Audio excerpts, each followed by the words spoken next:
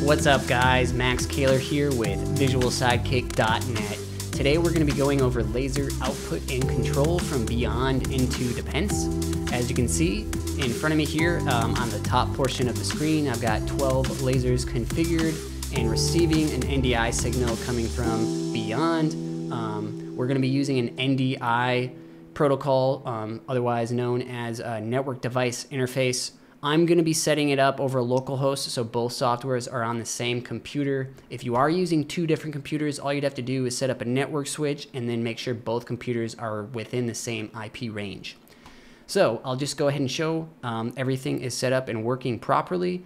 We can click through the different queue lists here just to show you. So yeah, without further ado, let's dive right in. All right, so the first thing we need to do is export our MVR file. So this entire scene here, I'm gonna go to File, Export, Export MVR. I'm going to export all of the visible objects. So that's everything that you can see in the object types here. I'm gonna hit OK. And then I'm going to navigate to the folder that I wanna export to. I'm just gonna call this lasers and hit OK. So we'll hop into Depence here, and now we can import that exact asset, so that MVR file. So we can go File, Import, Import MVR, and that's that file that we just created. The first thing Depence wants us to do is match the devices to their fixture library. So we have the Cavant. I'm just going to type in Cavant and find the 33 watt spectrum that I designed with, and I'm going to click and drag that into the matching type column right there. In this case, I don't have anything else in my project, but if you did have other assets like lighting fixtures or video tiles that you had in your Depence file and you don't want to remove them when you import this new MVR, you'd want to go ahead and deselect those. In this case, it doesn't matter because I'm starting with a blank project, but just wanted to point that out. So you're not deleting anything that already exists in your project. And then we can go ahead and hit OK.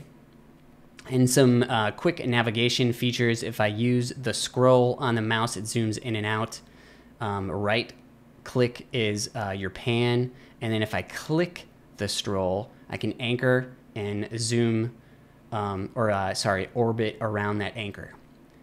So there we go.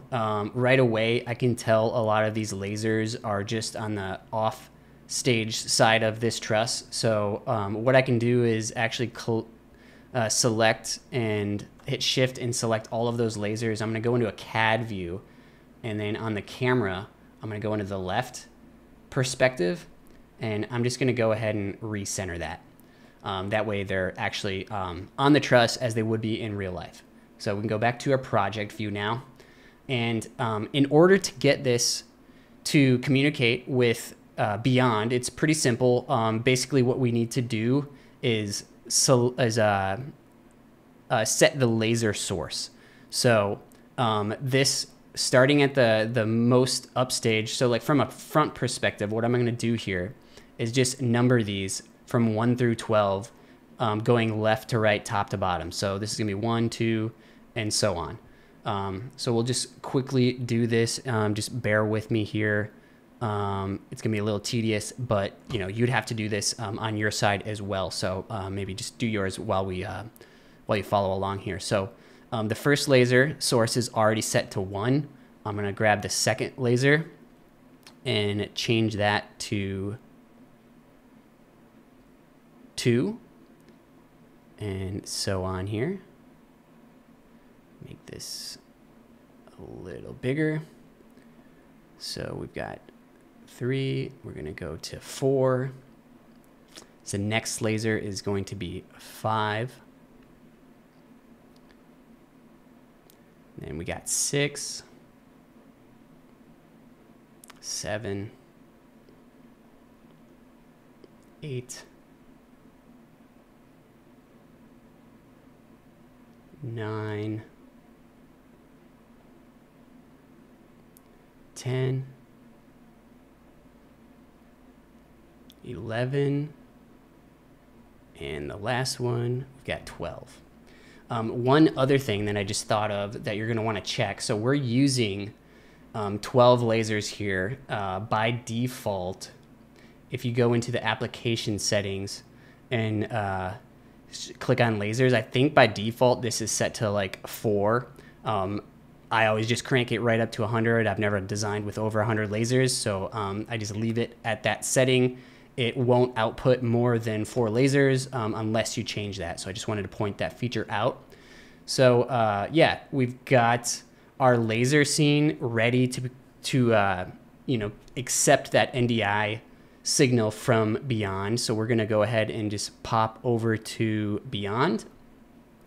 And the first thing I'm gonna wanna do is create those laser zones.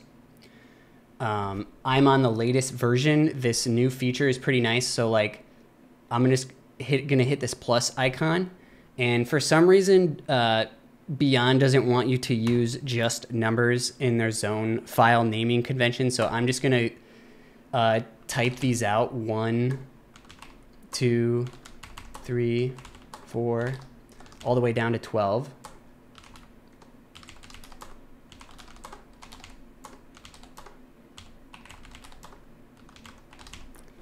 And then the last thing I'm going to want to do is choose an assign visualization fixture ID starting at 1. And I believe when I hit add, we'll double check it. Just hit OK and then close. And this was that default zone that was in there when we opened this window. So I'm just going to go ahead and delete that. So we just have our 12 zone files, or zone layers. In the advanced, what I want to check is to make sure that these were offset. So yeah, so 1 has a fixture number of 1, 2 is 2, and so on. 11 and 12. Okay, so the other thing I'm going to want to check, we're going to go to projector settings, and like I would in real life, I'm going to just bring this up to 100 by 100. You would probably also adjust the scan rate if you're on site using real lasers, but this is just a simulated demo laser, so I'm just going to leave it at the default. But yeah, I brought the scale of that zone up to 100 for each of those. And actually, the other thing I'm going to want to check is to just make sure these are all pointed to our demo projector there. All right, so the last thing we need to do in Beyond is go into View and just make sure this Enable Visualization via External Software is selected. And I can just hit Yes. I'm going to click this test pattern. And right away, I can see that the lasers are outputting correctly. And just to double check that, we can go into our laser zones and just one at a time, I'll enable these.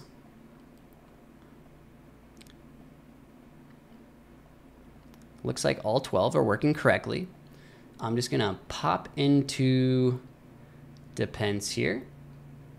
And we'll just rotate from a back perspective and just kind of tidy up these zones like they would be in real life. So I'm gonna grab all 12, and typically, you know, your size is squished a little like that. So I'm just gonna bring it down to 20, the size on the vertical scale. I'm gonna bring the position up, and then let's turn them all on here.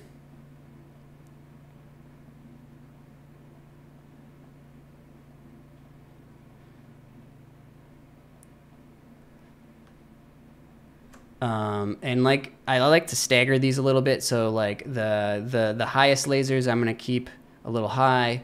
5 through 8 I'm just gonna bring down a bit, and then 9 through 12 I'll bring down even more. Just hit OK, fix our perspective. We'll just look at that test pattern again. Cool, so everything's outputting correctly. And one last thing I'd like to show you guys. I use this on site during the show often. A lot of people, to mirror these zones, what they would do is just take all the stage left lasers and make the size -100. However, I use an effect. We'll add it here, a key effect, geometric size, and I can make the size on the X value -100. And with that effect created, I can actually go into, I can right click and add an action. And on the channel, I can activate a beyond channel 1. And we'll just hit OK all the way through here. And now when I enable and disable that, you can see this laser here is getting mirrored every time I enable that. So we'll just take that effect. I'm going to hit copy and just add it to all the stage left lasers.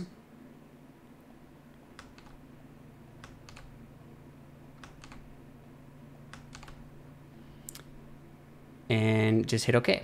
So there you go. That's a pretty nice feature. There might be some songs where you want everything panning from left to right, and then other songs, a nice symmetrical look.